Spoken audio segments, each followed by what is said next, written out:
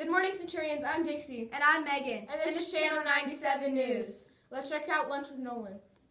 Today for lunch we have a North Carolina barbecue on a bone with a chicken Alfredo with the garlic knot, with your vegetables being buttery corn, honey glazed carrots, and your fruit being mixed fruit or a fresh apple. Thanks, Nolan, for that amazing lunch report. Make sure you're following this week's PBIS focus and keep shared spaces safe and clean. And now let's check out weather with Kylie.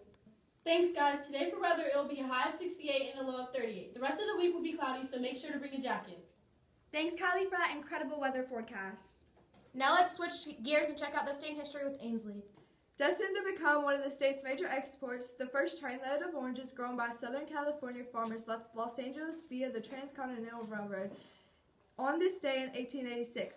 The helpful New California lifestyle became closely associated with the public mind with the sweet fruits that grew so abundantly in the orchards around Los Angeles. Claudette Colvin was born and raised in Montgomery, Alabama, and lived with her aunt and uncle. In high school, she was in the NAACP Youth Counselor group. While she was in that group, she grew close with her mentor, Rosa Parks. Claudette was the pioneer of the 1950s rights movement. She refused to give up her seat to a white woman 9 months before a similar event with Rosa Parks. In 1958, she moved to New York because she was shamed by neighbors because of her role in the rights movement. In 2018, she received the Congressional Award for her lifetime service to the rights movement.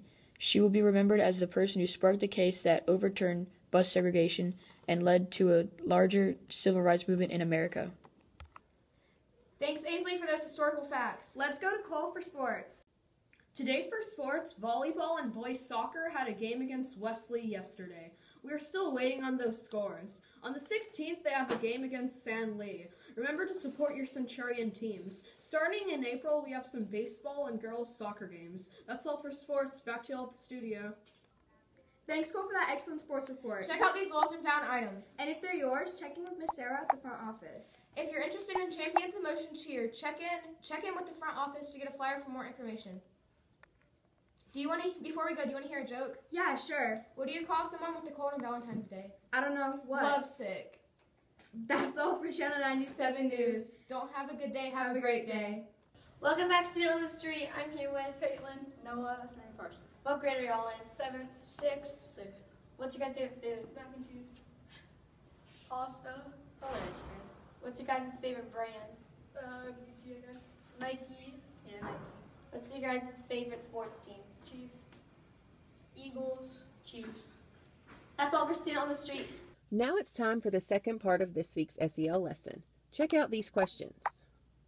So, has anyone ever gossiped about you? When you found out, how did you feel? Why'd you feel like that?